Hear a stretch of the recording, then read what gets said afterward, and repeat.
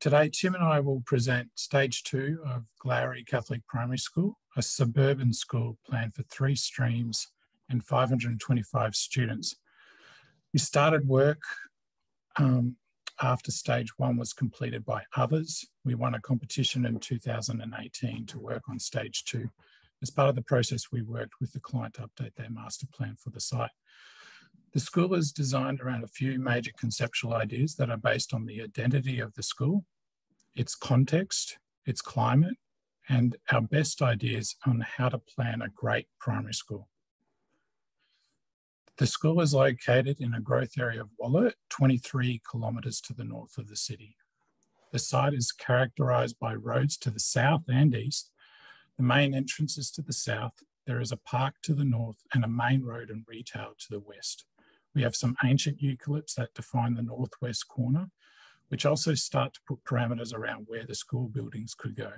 We designed Stage 2 and 3 into the northeast corner and maximised play areas to the centre of the school.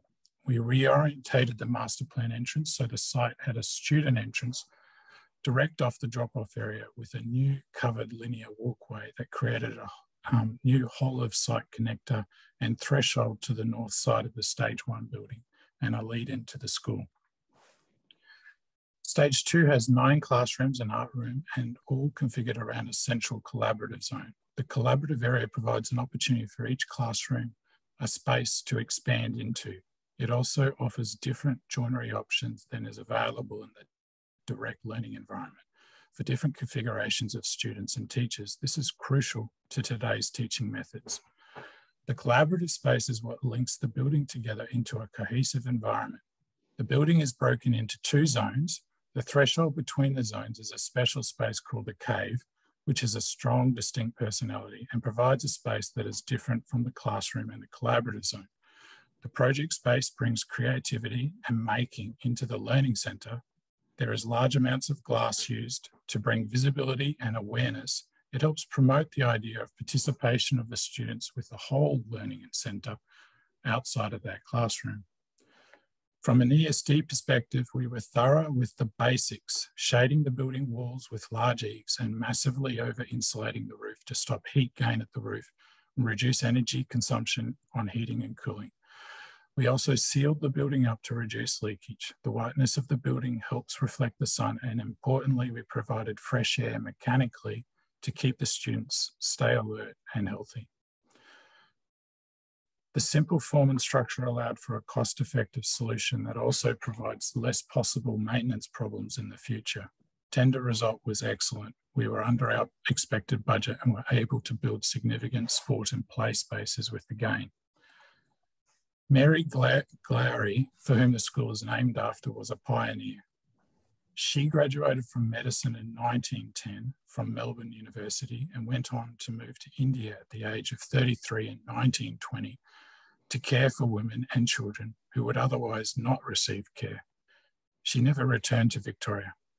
We also collaborated with the sculptor Jenny Steiner, who created artwork in the building and the entrance to to elaborate on Mary Glowrey's life and the school's identity.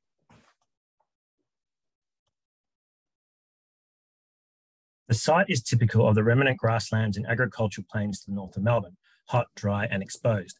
From our first site visit, it was clear that the architecture will need to provide the children with shaded and protected gathering and play spaces. Reference was made to the traditional owner's understanding of the seasons, where a late summer of heat, humidity and grassland drying continues through March.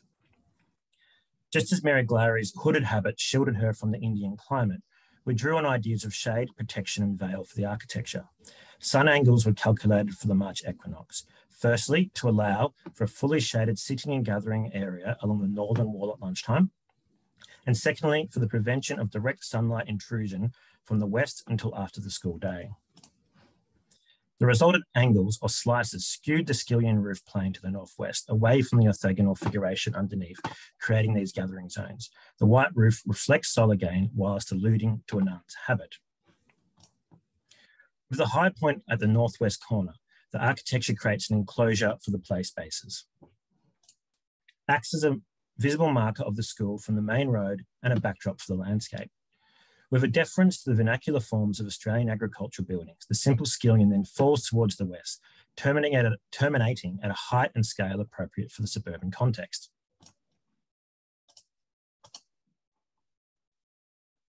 Yeah, let's go on. A covered way from the school gate creates a cloistered southern boundary, unifying the school's buildings, whilst the roofline folds down and inwards to mark the entry. The vale filters and screens the loggia and gathering spaces. The interplay of light and shadow animates the passing of the day. 3 large wood clerestory windows run counter to the fall of the skillion, defining the silhouette and illuminating the deep plan. The flat ceiling datum with fully glazed walls creates spatial and visual connectivity across the facility.